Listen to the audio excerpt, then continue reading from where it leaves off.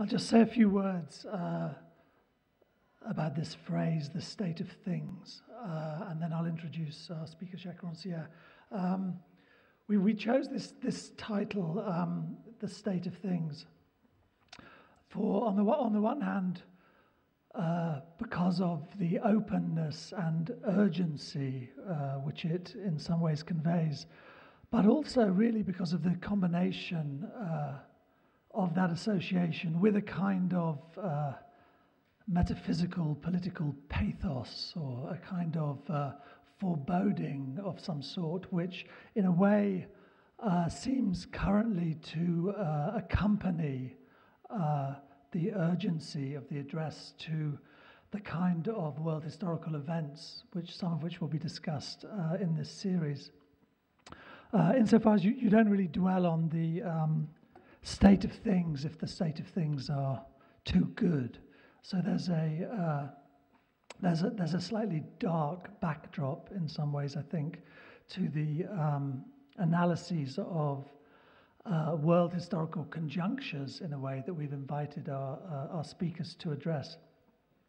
As Marta said, the program is offering a kind of conjunctural contextualization, or a kind of broader movement of intellectual reflection and criticism as a background to the Biennale's traditional showcasing of recent art, in the belief that it remains essential to contemporary art that it not only be accompanied by, but that it be forced into relation with various forms of non-art.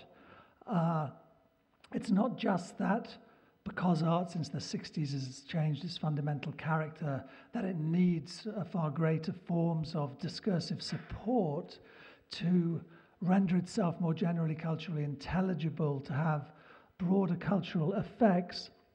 It's also because, oddly, and at least in historical terms, it seems odd that in the last decade, critical art seems to have once again come to depend upon entering into a certain relationship with politics.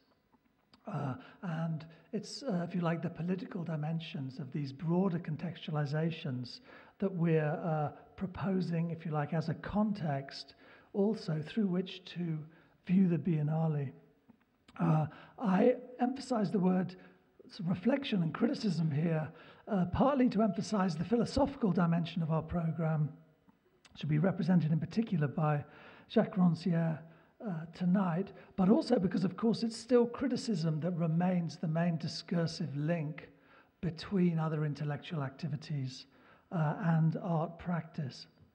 So, given this trajectory which we chose, it was almost inevitable in a way that we would turn to Jacques Rancière as our first choice to open the series, since over the last decade, his work has really been at the center of European philosophy and art theory alike. And in a way, during the last decade, he's been the European philosopher whose work has had most effect, I think, on general cultural and specifically artistic discourses. I say philosophy, but also there is always something more than philosophy in Jacques Rancière's work. And when there's always something more than philosophy in a philosophical discourse, it means there's always also something against philosophy. Rancière's work likes to play philosophy against its traditional 19th century antagonist sociology, but he also likes to play on the side of history in these 19th century disciplinary disputes against philosophy. And of course, he likes to play politics against them all. But while he's playing politics against them all, he's also operating with a conception of politics which is admittedly, at least in part, aesthetic in its definition of the function of the political act.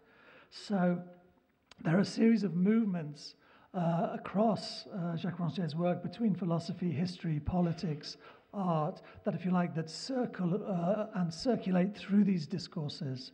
And it's because of that that I think he's the most appropriate person to launch this series of talks.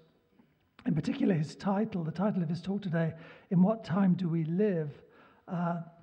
In many ways re-asks the question of the philosophical discourse of modernity, which is in its, we might say, its French Foucauldian variant, which has been asked repeatedly for the last 20 or 30 years, and that remains, in some sense, a sore point of all cultural discourse.